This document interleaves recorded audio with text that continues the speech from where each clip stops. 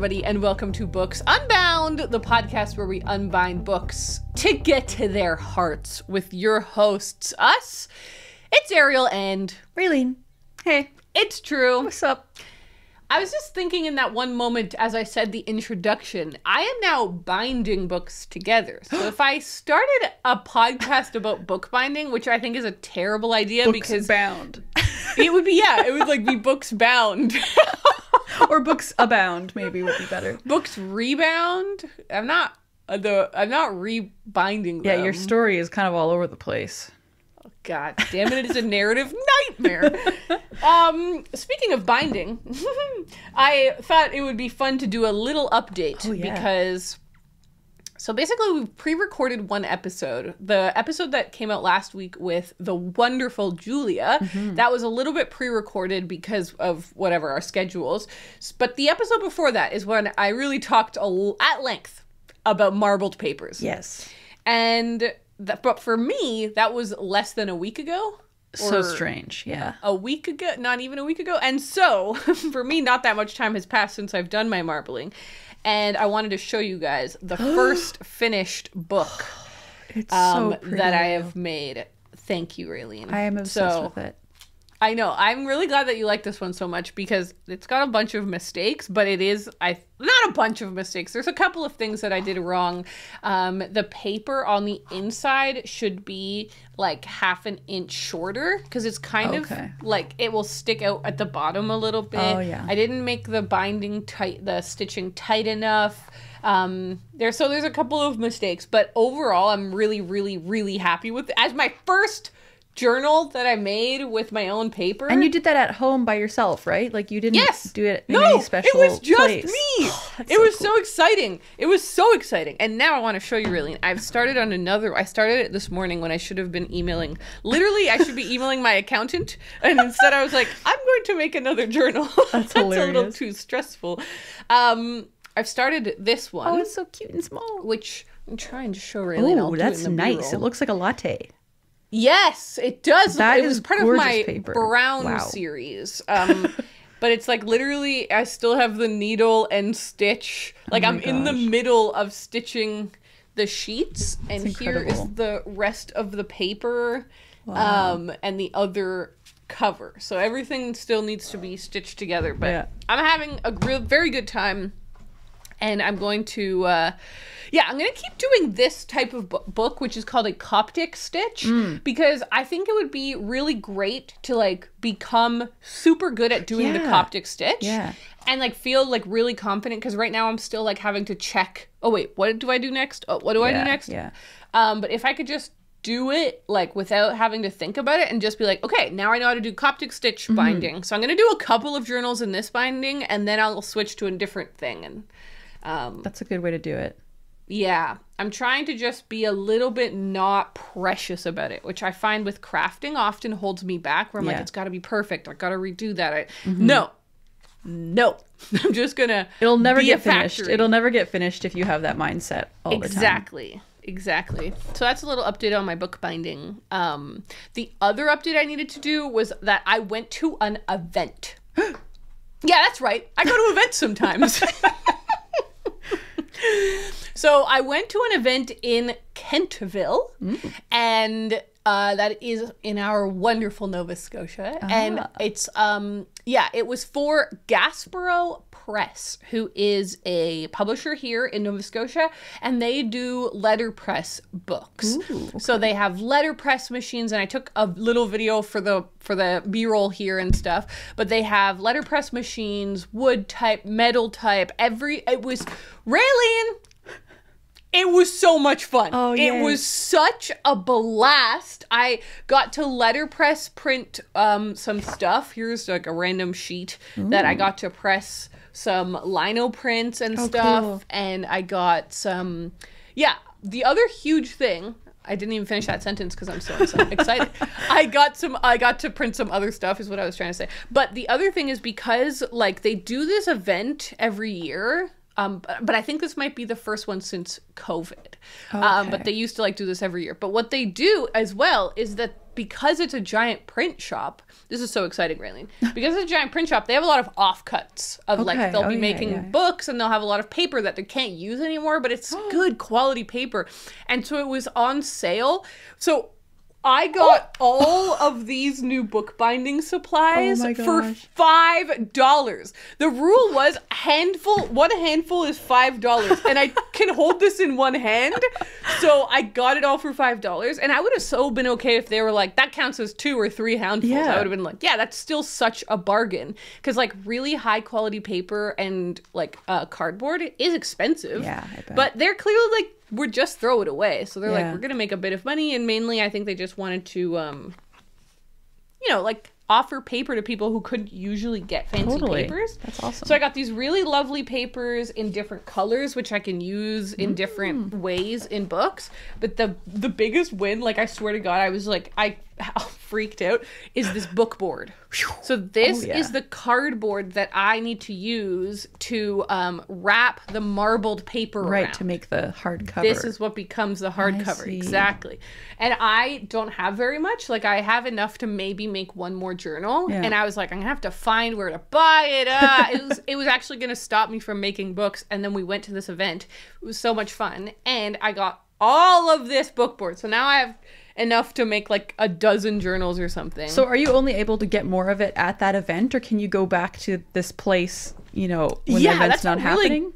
That's a good cue. I bet you they always have offcuts, so I probably could just ask them if I can like come occasionally and just pick stuff up, because that would be super easy. But the other thing is, my bookbinding teacher in Halifax, she sells it. And so I can get it from her as well. So there are some spots. I wanted to also show you some of the other beautiful posters that I got. This is just a really lovely letterpressed print that says Nova Scotia on it, which I love. And this is by my new friend at Woodshed Press. Katie at Woodshed Press. She has a press in Middleton. I think it was Middleton? I haven't been, so I don't remember. But I'll link to her Instagram, because this is my Raylene. I think we're at the beginning of a lifelong rabbit hole. I believe it. There was this printer there whose name is Amos Kennedy. So much fun. He he uses the hashtag. I think it was hashtag Amos Kennedy's School of Bad Printing. And so the whole ethos is just like having fun with printing and not worrying about it being perfect. And he was such a blast. He's like my new favorite printer. He was so funny and cool. He was so cool. Anyways, he's like an older man, and he wears overalls and a pink shirt all of the time. Like that's his uniform. Yeah. He was a very cool dude. But he had these prints that you could grab. This one says, "Live your life, forget your age." Love that. Love that. This one, "Be satisfied with the needs instead of the wants." Hot damn. And then this one I just kind of grabbed last minute because it reminded me of Orwell. "A good lie finds more believers than a bad truth." So got some fun prints, got to do printing, got to meet printers, got to hear talks. So I will also link to Gasborough Press, because they ran such a great event, and I think they're a cool page to follow because they do all this letterpress printing stuff all of the time, and it was really, really awesome. Wow, that is super cool. I met a subscriber. She was so nice. Please, God, I think her name was Jen. God, I'm terrible with names. But she was really nice, and she came up and she was like, she was just really lovely, and it was great to talk to her, and she was an accountant, and then suddenly I started talking about accounting with her, and I was like, I'm so sorry. I was like, let's talk about books again. But yeah, the other thing I needed to mention, Ray, I went to 3 bookshops. Oh, heck yeah. Is it because you were nearby when you went to this event? Or yeah, I was like, I'm gonna do a little circle here. So I did Black Cat Books in Kentville. That sounds cool. That was lovely. And I will insert some footage here because I did take footage of all of them. That was a really great bookshop. I got you something there that you can't see yet. Oh, is it a cat? It's a full cat. Then I also went to the Odd Book in Wolfville, and I got the pretty... Look at this thing, Raylene! Oh my gosh. This is Shakespeare's sonnets in perhaps the prettiest edition I've ever seen. I don't think it's old. Like, I think it's like a newer It's just printing. like a cool, tiny little, like, fine just done in a gold really thing. Beautiful way. This is like my new favorite book. Yeah. I'm obsessed with it. It just has such good, you know how people say mouthfeel about food? It has really good hand feel. Like, it just feels nice to And, like, you could hold. put it in your little pocket. Yeah. Carry it around I love with this you. shop. The Odd Book, it was really cool. There were so many books and there was an upstairs, and it was like, it was a used bookstore. Oh, yeah. And it was very largely like books like this, where it was just like, the guy clearly is trying to find cool editions of stuff and rarer books and stuff. And when I was paying for this, he said to me, he's like, I think all poetry should be like this. And I was like, you know what? I kind of agree with you, actually, because I like love the pocketbook editions of, you know, Lunch Poems and Howl. They're little, and I'm like, I think there is something about having a small poetry maybe should be kind of smaller and handier, and like, I don't know. But also like a little leather-bound hardcover is so incredible. Because if you think back to, like, you know, imagine somebody in like a Jane Austen novel reading a book. Yes. Like, what would they be reading? They'd be reading that. This, exactly. That's the vibe. Yeah, you're totally right. I always loved books like that as a kid. Like, if I would go over to some random, you know, adult's house that my mom, like, took me with her or whatever, and they happened to have cool books like that, I would just, like, take them off the shelf and, like, look at them because I loved them so much. Like, I have no idea what they would have been about, but I would have happily taken them all and read them all. I also went to another shop, and I literally don't know where I put the bookmark that I got there. That's okay. The bookshop was called Reader's Haven in Windsor. It was a lovely shop, and it was a lovely lady who owns the shop, and I asked her how long had she had the shop for, and she said that she was like, next month it will be 20 years. And I was like, oh my God. I thought she was about to say, like, in 1 month we hit a year. Yeah. No, it was in a month or two or something. It was 20 or That's 25 wild. years. I was like, that's so cool. And she said that they'd been in 4 different locations in Windsor, but that, yeah, she now has this shop. It was really lovely. And I told her I tell everyone, whenever I go into one of these bookshops, I tell them I'm doing this project. Right. And I'm trying to visit every bookshop in Nova Scotia, and they're always so excited about it. And and she was like, well, I think I have the neatest used bookshop in Nova Scotia. And she's totally right. It was so tidy. Really tidy. Oh, I thought really she just meant like the most nifty, like the neato. coolest. Yeah. I know. I thought she meant that as well at the beginning, but then she was just like, I really care about stuff being neat and tidy. And it was really neat and tidy. Like a lot of used bookstores, and it's a fun vibe as well, but a lot of them are there's books everywhere, piles and stacks. She was like meticulous. It was a very tidy shop, which was lovely. That's awesome. So that's 3 more on the list, baby. Oh my goodness. I think I'm gonna do it. I think you can too. You just gotta still power ahead, starting now. Power. Yeah. All right. I didn't mean to take that long in the intro, but I had so many things to tell you, Raylene. Yeah, no kidding. Before we dive in, today we're doing a fun episode. We're going to be rating bookish things out of 10. I think this is our 3rd episode doing this. So, yeah. We will link to the other 2 down below as well. God, I'm keep making a lot of promises here. Before we jump into that, one final little bit of housekeeping. As of today, November 6th, our Bookmark subscription is open. So this is a lot of fun, you guys. It's a really fun way to get beautiful bookmarks. It's a really fun way to get cute mail, but it's also a really great way to support the podcast. So if you want cute mail, great bookmarks, and to support the pod, let me tell you about this great deal. You can sign up for our bookmark club. 4 times throughout the year, you'll be sent beautiful bookmarks where we collaborated with the bookmark artist and hired them specifically to create beautiful bookmarks.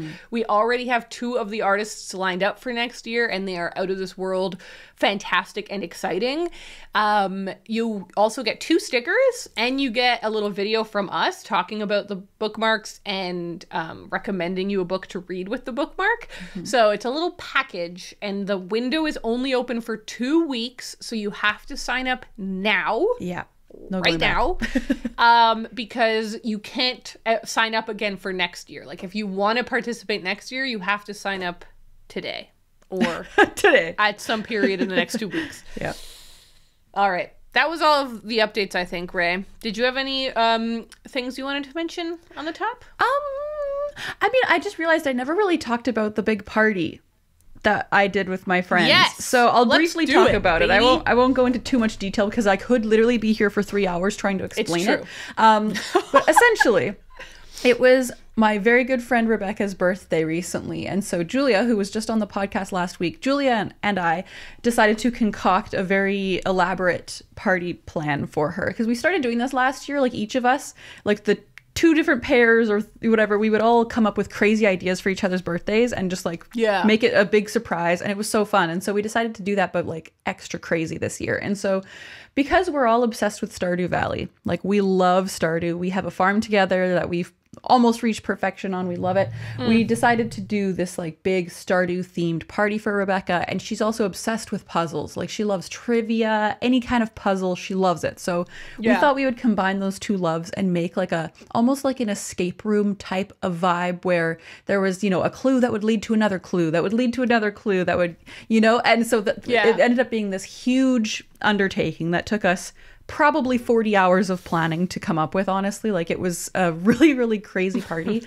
And I came dressed as Professor Snail. For anybody who's played Stardew Valley will know.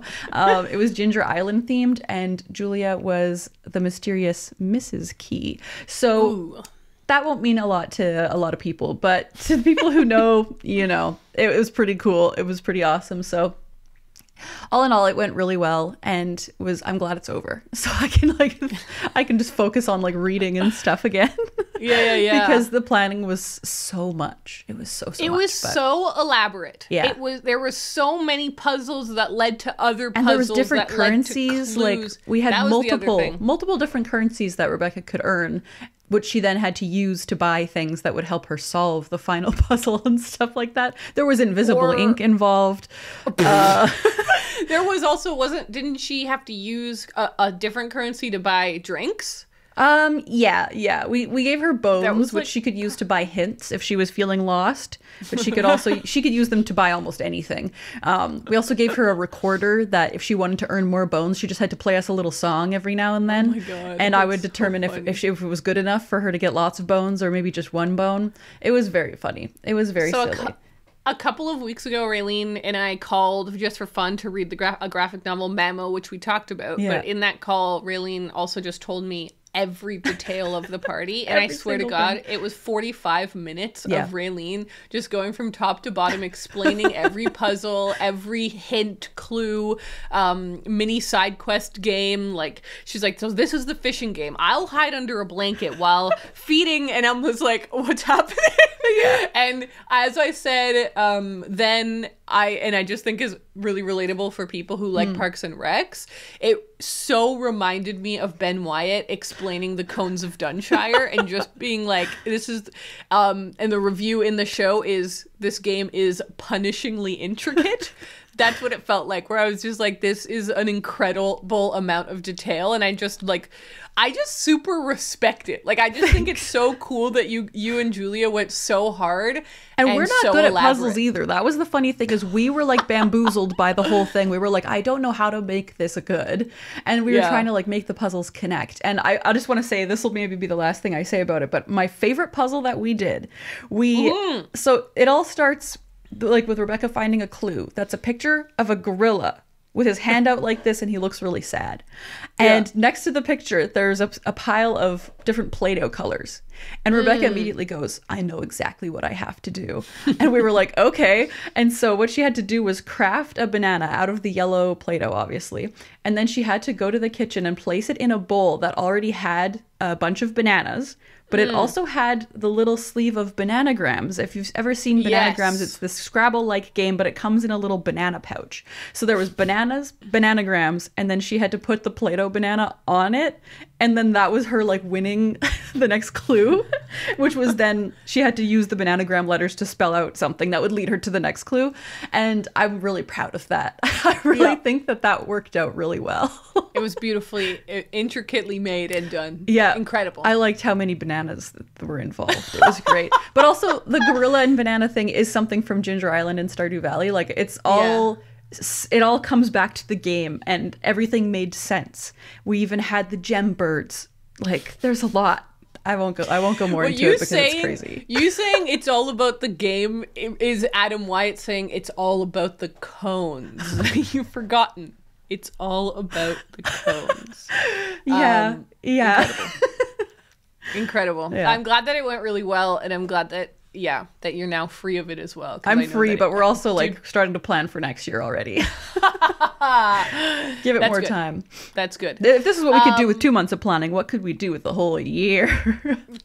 That's so funny. That reminds me of Brooklyn Nine-Nine, where they are planning the Halloween prank, like 2 years in advance or whatever. I love it. That's fantastic. Yeah, yesterday we recorded the Julia episode, and right after recording, we just, obviously chatted for a little while, and Julia just said, I think maybe we had too many currencies. Yeah, it was so much that, like, when you saying the punishingly intricate thing was so accurate to this, because Rebecca was just overwhelmed. She was like, what is happening? Why do you want me to play Junimo Kart while I'm also trying to do this quest? Like, what's happening? It was hectic. It took like 4 hours, but it was worth it. It was an entire evening. That's great, though. Yeah. I think that's awesome. Well, let us transition to our book game. Yeah.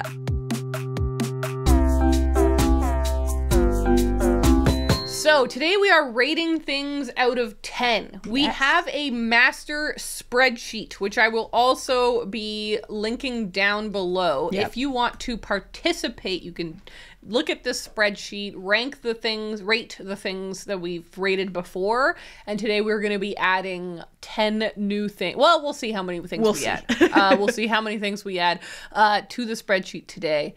But Raylene, how about you start us off? And people can see how the game works as we begin. Yes. So the kind of prompt that I am going to be starting with is listening to an audiobook narrated by the author. Very interesting. Very interesting. What would you rate that out of 10? I will give this a 9.5. Ooh. Here's the situation. I believe this to be the superior method of audiobooking. When it is read by the author, I feel like we're getting the purest form of the thing. Yeah. Because they know what parts to read sad, what parts to read angry, what parts to like really emphasize. And so I feel like we're getting the truest experience. On the other hand, it's like some authors were not meant to read things out loud. Totally. That's what I was just thinking. And it has happened to me before where I'm like, ooh, I think maybe they should have hired a professional. So that's a tricky call. But honestly, overall, it's been the best for me when that happens. And so, yes, I give it a very high rating. What about you? I agree. I think I'll go with 9 because I feel like it also depends on the situation / book. I think for if we were specifying that it was nonfiction or memoirs, I would say 10 out of 10. Like it should always be the author reading that. When it comes to fiction, I think there's a little bit more wiggle room. Like obviously we've got authors like Neil Gaiman who have a great voice, and that's exactly what you want when you're listening to an audiobook is like a Neil Gaiman type person reading it. But then there are times where it's like, nah, this doesn't really fit. They could have hired someone. So, but I would say exactly like you said. Generally, it's the best. So 9. We'll go 9.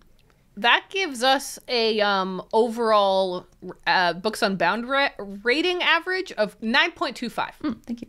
So we really like that. Yeah, we do. Is there anything else that has a 9.25?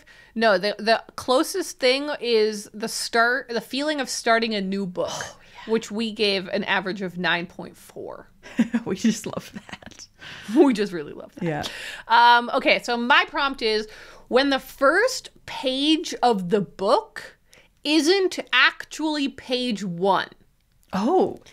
So what I mean by that is when you open to page 1 of text, the story has begun, but the page number is like page 4 or page 12. Oh, I hate that shit. I hate it.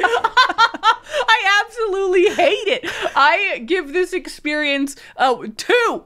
I have a little bit of sympathy for it because I understand that they're trying to count the frontispiece and the whatever the title page and stuff. But I think page 1 of a book is page 1 of the text. It should. You know what? Yeah. I'm giving it a 1. I give this experience a 1. It always bothers me. It's a pet peeve. Okay, well, it doesn't bother me as much as it bothers you. I think I would actually give it a 5 because... What? Okay, here's my reasoning. Sometimes it, like, just the fact of it not being page 1 irritates me a little bit. Yeah. But what I like is you're now 10 pages further into the book than you thought you were. I do know what you mean. You know? Like, you're starting off, like... in first place. You're ahead of the race. You're ahead of the game. Especially if it's a long book, it's kind of like, oh, okay, so the book is 1,000 pages, but I'm already on page 12, so it's not as bad as I thought it was going to be. So there's like a little bit of okayness about it. Like, it gives you a boost. You get it gives me a little boost, and it doesn't bother me enough to like bring it down further than that in my rating. So I would say 5. Okay. Yeah. Well, I have had that. I totally know what you mean. I've had that experience with like textbooks before or whatever, like a book that I'm reading for school where I'm like, oh, here we go. And by the time I actually get to page 1, it's already like page 32 because there was so much nonsense at the beginning of the book. And that does feel exciting, actually. So you are right about that. But it doesn't matter because overall, we've given it an average of 3 stars. Another thing that has an average of 3 stars for us is the feeling of reading a hardcover book with the dust jacket on. Gross. All right, what is your next one? Okay, next one is just books with sprayed edges. Oh, like on the pages. For people who don't know, that's just like when the outside of the pages are colored. A color. Yeah. Or black or whatever. This is interesting. I think when I was a teenager, this impressed me more. Like I was like, I loved it. Yeah, I'm like, this is the highest form of quality. Like, I was just like, this is so, so fancy. Now I would say it really, really depends. Because if it's like a really bright color or kind of an obnoxious thing, I actually don't like it. Like, I won't buy that copy. If it's like a fancy marbled edge on like an older book or just very classily done, then I'm like, wow, that's really pretty and unique. So I feel very like, middling about it. I think I'm going to give it like a 7. That's what I was going to say too, actually. I would go 7. Yeah, because I do 7. Yeah, like I do quite like the effect of it, like, but I wouldn't want every book to have it. So I wouldn't say like 10 out of 10, put a sprayed edge on every book. I also think it looks better on hardcovers. And I feel like paperbacks with sprayed edges are like a 2 for me. Like I don't like that as much. I don't know why. But like 6 of Crows is a really good example of like the sprayed edges really making a book look cool. Because like it's got a dark gray cover and black sprayed edges. And it just is like very dramatic. And I think that's pretty cool. It is pretty cool. So, yeah. No, I think that makes sense. Overall, we're giving it a 7. So, we like it. Yeah. But we don't love it, and it's not, like, universal. If it's done well, it's done well. If it's not, it's, like, maybe... Exactly. And I guess while we're on the topic, I have a question that I don't know if you'll know the answer to. Have you ever seen, like, on older books where sometimes just one side will be sprayed, but not the rest? Yeah. Do you know why that is? I don't know why that is, and I wish I did. It's like, usually it's the top. Yeah. Why? They will have done like ink to the top red or something. Yeah, and not I'm the sure sides. someone will know the answer to that. So maybe let us know. Maybe that will be. I like this. This will be my bookbinding research question. Ooh. I will report back with an intricate answer next week. Please do, because there has to be a reason. It's always the top. Bookbinding, but also sometimes like the top and side, but not bottom. Like it's so why weird. Top or only one side on old books? Okay, I've written that down. I won't forget. All right, my next, we're going to keep on the topic of edges. Ooh. Because I realized we never actually, I think we used it as an example right at the beginning, but we never actually officially ranked deckled edges. Did we not? Oh. No, it's not on our spreadsheet, so we must not have. I guess we didn't. Yeah, we debated about it a long time ago. Yes, and we also did French flaps. Oh, so yeah, in the same family. It's in the same family, yeah. The kind of very, just a book section. So how do you feel about deckled edges? I think deckled edges are a 10 out of 10. Wow! I defended them back then and I'll defend them now. I think that they're amazing. And like, not only because this was my big like finishing move in that debate was that deckled edges don't give you paper cuts. Oh, so yeah. I'm just bringing that back. I think that that's very solid. They're very soft on the sides. And I don't find that they're hard to turn because, as we discussed in the debate, I turn my pages from the top, not from the side. And what else? I feel like there's something about deckled edges that I don't really like remember how they're made or where they come from, but they're like, aren't they like the natural way that a book gets cut or something like that? Yeah, so I mean, I actually do know the answer to this one, and it's very cool. The reason for deckled edges is really cool. However, now it's fake. Like all deckled edges that you buy in the shop are manufactured to look like a facsimile of the why we originally had deckled edges. It's interesting. It's just like because of the way that books were made a really long time ago. Not all books, but most books, certain books were made. They were given to you with the pages still not cut. Not cut, yeah. So each page would be folded to the next side, so you have to, like, because of the way. So you would letter cut it open. Yeah, like, you know, like when people have letter openers or whatever. Yeah, they would use those themselves at home and cut their own books. And so you'd be cutting open your own books, or you'd have a letter cutter, like a person who was a book cutter who would do it for you or whatever. But because of the process of binding the book, you had to cut them yourself, and that you just naturally wouldn't do it perfectly because it would be difficult to do it perfectly. So you would have all these kind of deckled edges. Now we just do it because it looks pretty and it cool. Reminds us of the past. That's true. But yeah, I don't know. Yeah, I think that's true too. Like, I do love like the vibe of an older book tradition or something. Like, there's something about that I just really like. And this is a big question. It's a big cue because, like, we did have that whole debate about it, and maybe we can find what episode that was on. It was like episode 3. It would be so easy to find. Okay, cool. So I'll link to that Deckled Edge debate episode. I'll link to that in the show notes as well if you want to go back and listen to that episode. It was hilarious. But it was a really funny episode, and we always kind of intend to do more of these like book debates, but we just don't really disagree about that many. It would have been fake debates. Like, we would have had to pretend to fight. I do like the aesthetic of a deckled edge. Like, if I'm looking at a book on a desk and it has deckled edges, I think it looks really romantic and beautiful. That being said, I find the impracticality of it so annoying. I guess I do a combination of flipping the page from the top or from the side. You like literally can't flip through a book that has deckled edges. Yeah. Because it gets like caught. Like, you have to like, so I don't like that you can't do that. I don't like that if you want to search through, you have to just use the top. So I find it really frustrating. I also don't like that, like, when you like kind of rest your hand on it or finger on it or whatever, it's kind of folding some of the pages because they stick out a little bit more than others. But I also hate the fakeness of it. It's fake. Yeah, that's true. It's not actually deckled. It's produced by a machine in a factory to remind us of what deckled edges were once. So that fakeness, that grinds my gears. So I'm going to give it a 2. Ooh. Because I do see the appeal of the aesthetics of it. That's so that funny. means it gets an average of 6. We'll never agree. And I don't want us to. I think that's the first 6 we've ever gotten, actually. Oh, interesting. That is the first 6 we've ever gotten. Yeah, that's a pretty wide, like, we're far apart from each other on that one. I'm looking at one we both gave 2.6 to. I think one of us just said it and the other one was like, yes, I agree. 2.6 was given to when you carry a book with you all day long, but you don't read a single page from it. Oh, that sucks. Yeah, that's painful. Such a 2.6 energy. Okay, what's your next one? Okay, so my next one is kind of like on the same train as my sprayed edges thing a little bit.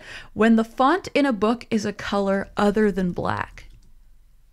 Oh my god. How does that make you feel? That's very interesting. When the font of a book is a color other than black. For example, I can't remember which book it was, but there was a book a long time ago where the font was purple. And then there was also Legend by Marie Lu, I think was one where it was like burgundy or something. Like, what was that all about? Totally. You know what I mean? That's rare.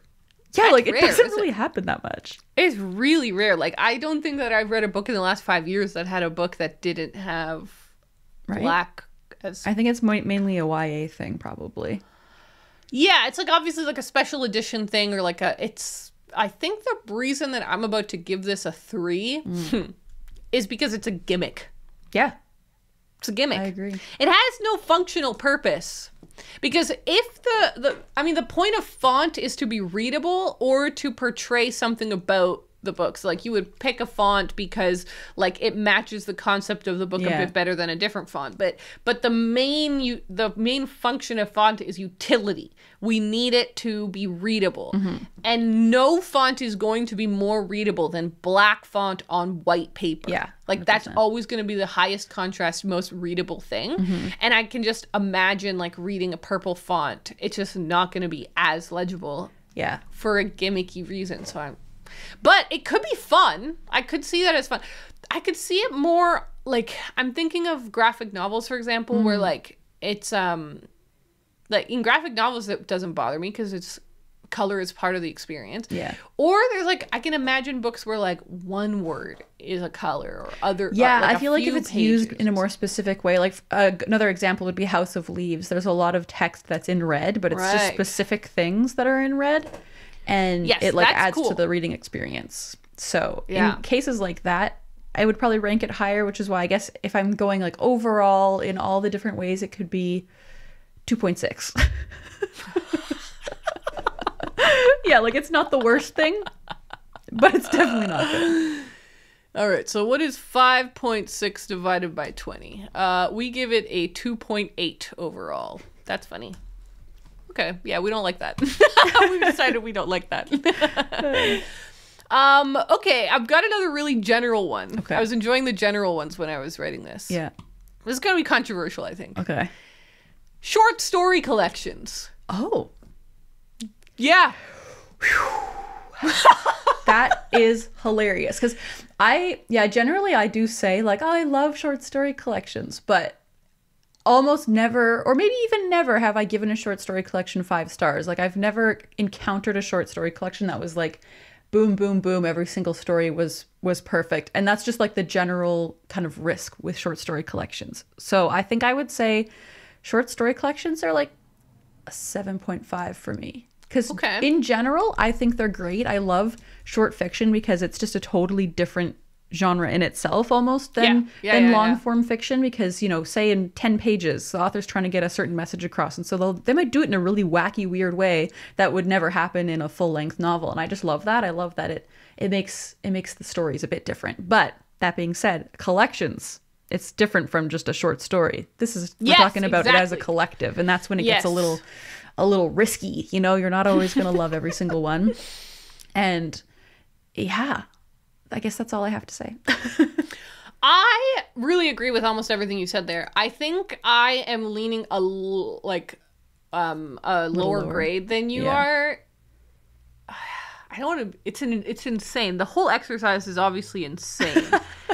Like, what am I saying? Short story collections are. But whatever. 6.8 is what I'm giving it. I think that I don't know. I have just found that for myself, and this is obviously the whole point of this exercise is like personal. You could give it a 10. I don't understand really what a short story collection is trying to do in the way that I understand what a novel is trying to do, or what a poetry collection is trying to do. Like, those make sense in my brain, but I find short story collections to just usually not be as cohesive. Yeah. I find them to usually have such high variance where I read like 2 or 3 really good short stories in a collection and the rest I don't like. And I hate that high variance. Yeah. And I just never gravitate towards them. And like, usually if I find a book that sounds interesting and then I realize it's a short story collection, I'm instantly turned off, which is really fascinating, because I know that short story collections are really hard for publishers to sell. People don't like them. Yeah, it's tough. Yeah. And that's why usually like you don't have people that are short story authors very often. Yeah. That's their only thing. Yeah. Because it's like really while hard we're on to the sell topic, I actually just want to recommend a couple of short story collections to you and to the listeners, because I feel like these are the two that I've read that have like done it the best. The first one is Skin by Roald Dahl. This one is so good and actually perfect for the season, although it's after Halloween now when this comes out. But every single story, the whole like shtick of the whole collection is that each one has some kind of twist. And so you don't know when it's going to come or what form it's going to come in, but there's always a twist. And a lot of them are dark and kind of spoopy, which is really fun. So I love that collection. And almost every single story was like a knockout. And then the other one is Unclean Jobs for Women and Girls by Alyssa Nutting. Yes. I've talked about this one since the beginning of this podcast. It's just so good, and it's all about like women and girls. It's literally like a very female-led story collection, and you just get to see lots of different perspectives on the female experience, which is really good. And I, once again, just feel like this collection knocks it out of the park. Like there was maybe only one or two stories I didn't connect with as much, but overall, they're all awesome. I could definitely see my mind changing on this if I read a couple of really great short story That's the thing. You just have to read the right ones. It's so hard to find them. Yeah. And it is personal, too. Like, it has to be one tailored to you, you know? Like, I don't know if you would like Skin by Roald Dahl, but... I'm thinking of, like, Dubliners. Incredible. Like, that to me is probably the most famous and most highly acclaimed short story collection of all time. Yeah. Yep, I'm gonna stand by that. Yep, I do think that. I might be missing one, but whatever. That's the only one that I'm like, Good Man is Hard to Find, Flannery O'Connor. I really enjoyed that. Are either of those like stories that are connected to each other? I'm just wondering. Nope. Okay. Well, Dubliners, all of the stories are set in Dublin. Yeah. So they have that in common, but they're not actually the connected. Character. Okay. No. That's curious. I was just wondering if that was maybe something you would prefer in a short story collection where like they all kind of one leads to another. Like A Visit from the Goon Squad is a very good example of it's kind of like a novel told through short stories. So that could be like a good in between maybe for people who are unsure. That's interesting. Yeah. All right, Ray, what's your next prompt? Oh, here's one that's kind of similar to one that you did earlier. When you think there's lots of pages left in a book, but it's all index and bibliography, etc. afterwards or whatever. I think I'm going to give this you know what? I'm going to give it a 5. Ooh, I'm going to give it a 5 because I do, like, on the one hand, it's not the book's fault. That's true. Do you know what I mean? Like, it has to give you that information. It has to have its index. It has to have its whatever it is that it has there that's taking up all those pages. Yeah. But so it's not his fault. The book didn't know that you were making assumptions. Yeah. But on the other hand, it does feel like a trick. It feels like a little trick that everyone pulled on me because I wasn't expecting it.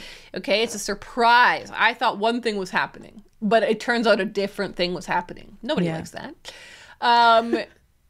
So yeah, I think I'm gonna give it a 5. What do you think? I think I would give it a 7 because I similarly to my whole like, oh, you start the book and it's already page 10.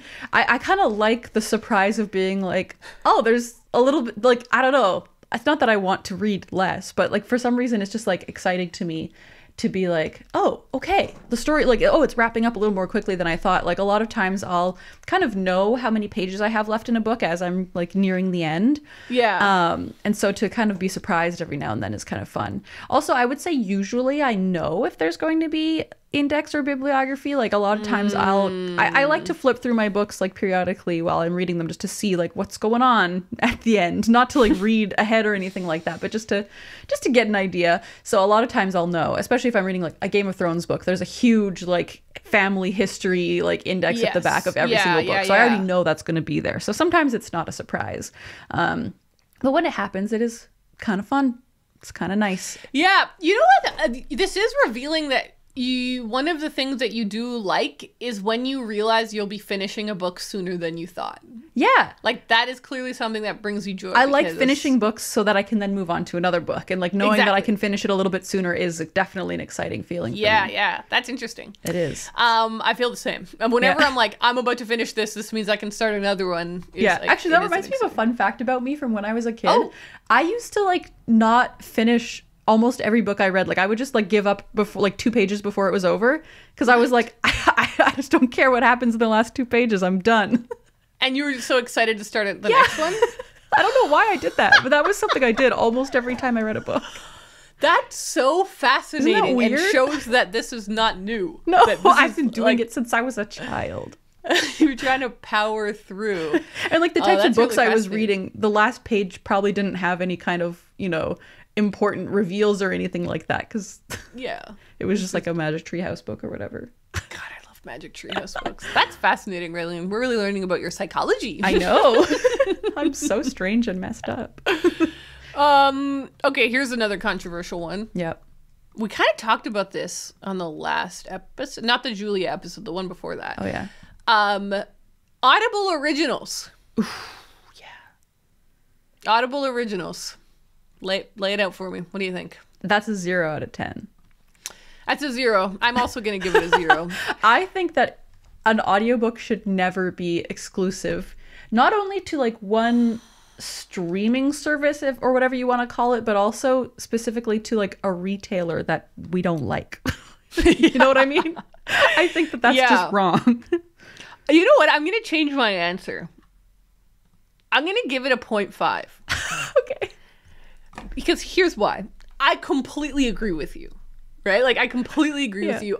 First of all, I just think that it goes against the ethos of books and libraries and reading. Yeah, like you could never get it for free unless you're doing a trial. You can never get it for but free. And I just think that that's ugly. Like, I don't know, there's something...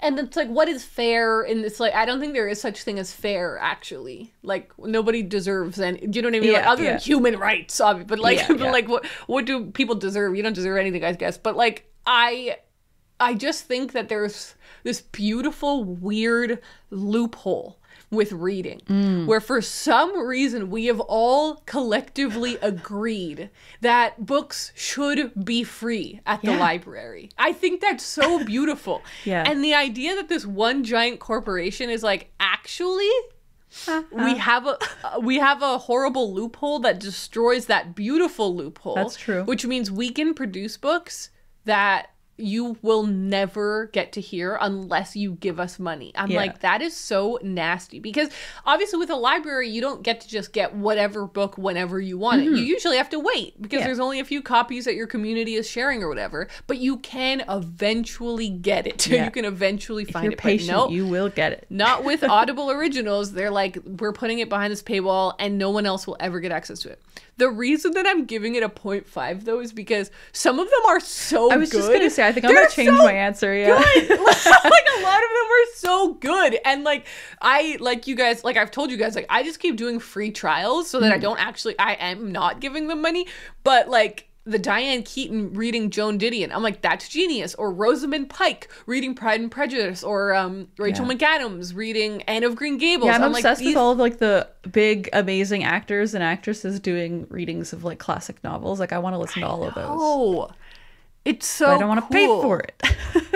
That's so frustrating. That's true. I'll change my answer to 0.5 because I agree. Like they are using the money that they are getting from for something cool to do something cool with it. Like I mean, there probably are a bunch of Audible originals that are just normal audiobooks and whatever, but they do have some that are like above and beyond what you would normally see. So fine, 0.5.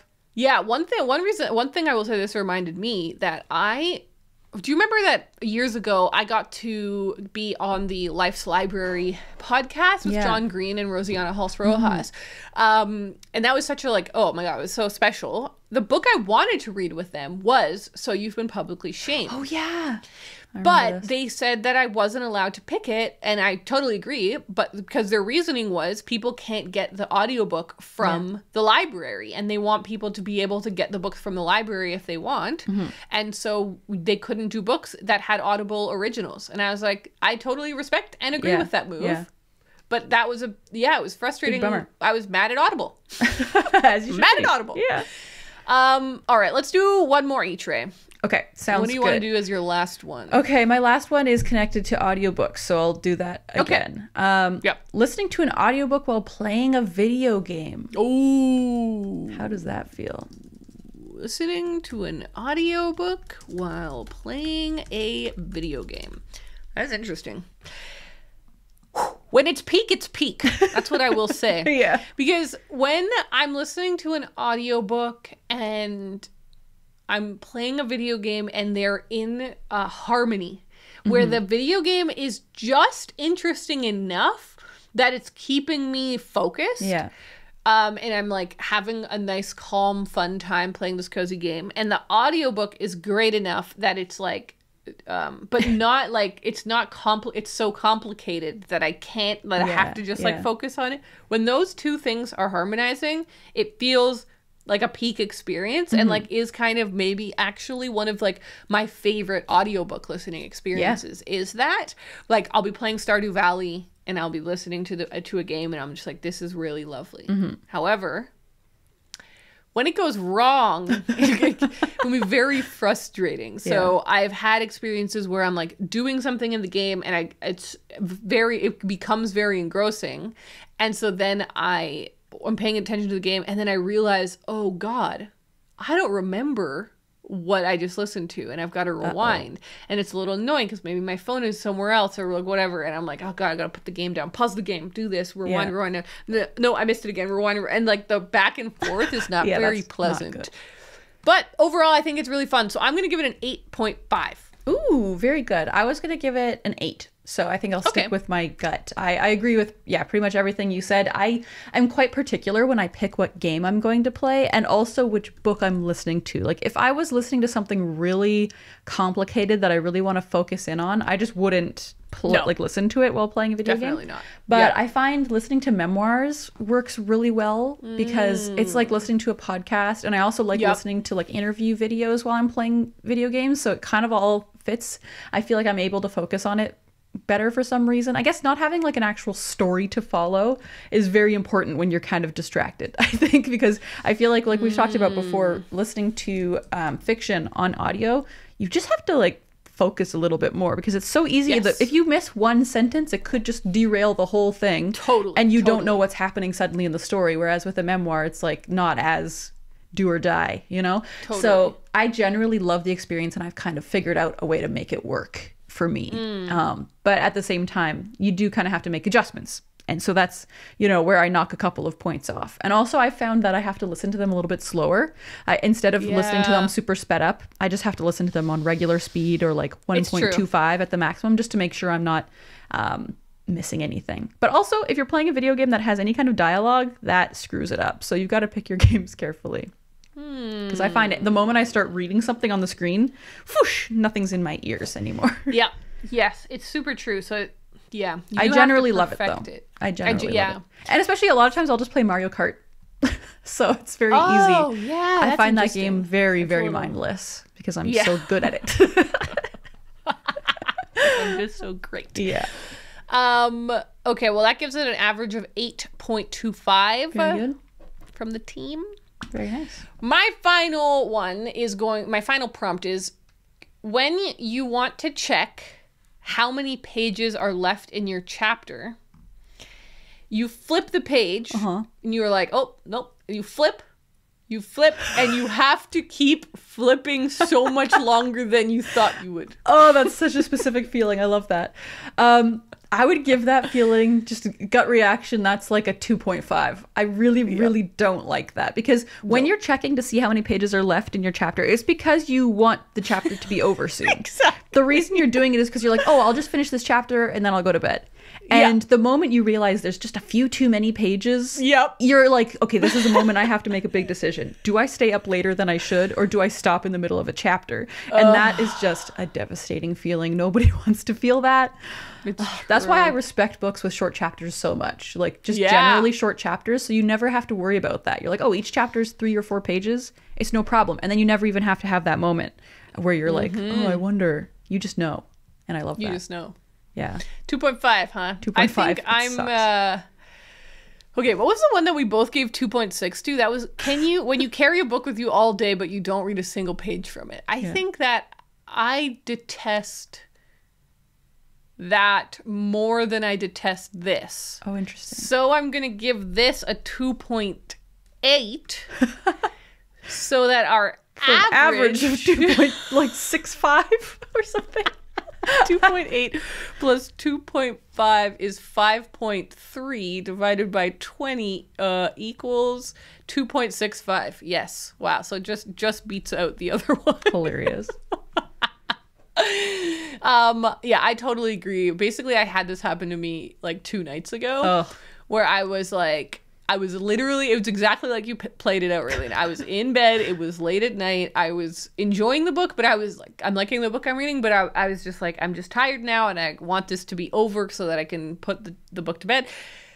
And I'm like, how many pages are left? And I do a flip and I'm like, okay, flip. Okay, flip. Shoot, the flip. What? Oh, God, this is longer than flip. It's worse and worse. No. And I was like, what do I do? And I looked at the time and I was like, I'm just going to finish it because I want to. Like, the book that I'm reading is, like, very segmented. Okay. I was like, so if I finish tonight, then tomorrow when I pick it back up, it will be better. Mm-hmm. Anyways, it was a frustrating moment. Yeah, so I give that a 2.8 for overall a 2.65 average.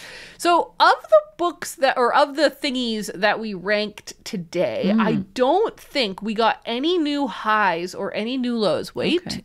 Wait. Well, wouldn't the Audible one be the lowest we've ever done? The lowest, actually, yeah. Audible Originals overall got a 0.5 rating from us. Yeah. That ties it with covers that have a velvety texture. Oh, yeah. That's like my least favorite thing. I hate that more than Audible Originals. Yeah, you gave that a 0. That's my least favorite. But then the highest thing we rated today was listening to an audiobook read by the author. We gave that a 9.25. Pretty good. I kind of regret giving it that high. We can change our answers. No, I don't. No, it's peak. It's good. It's good. It is good. So, like we mentioned, everyone, this spreadsheet will be linked in the description. If you want to check it out and play along, it's there. If you want to add to it, go for it. Yeah. And thank you all so much for hanging out with us. Like we mentioned, our Bookmark Club subscription is now open. That is linked in the description and show notes. Check it out if you want to join. It's a lot of fun. And we're now going to record our Patreon-only mini podcast, Movie Tub, where we talk about the shows and movies we've been watching. We'll see you there. Okay. Bye. Bye.